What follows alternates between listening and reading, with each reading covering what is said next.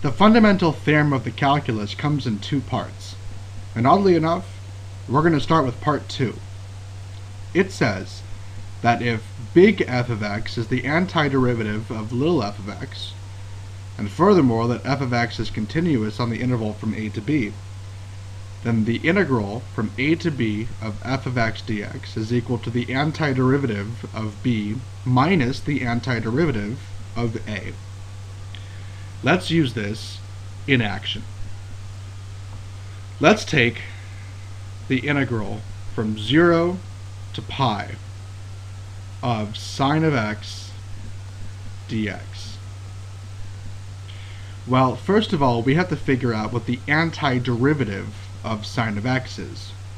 So we ask ourselves, what derivative gives us sine of x?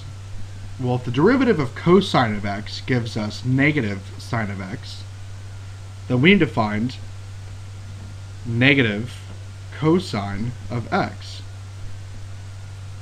Negative cosine of x, when you take the derivative, gives you negative sine of x, which is positive sine of x.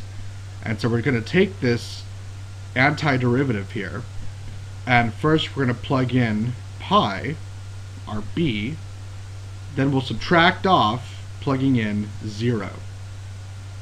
So this is equal to negative cosine of pi minus negative cosine of 0.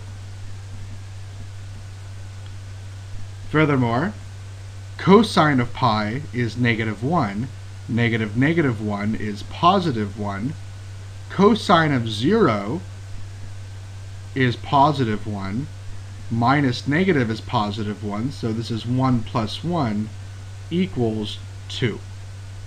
And this is the basic idea behind taking an integral. First, you find the antiderivative of your function, you plug in your b, subtract off, plug in your a.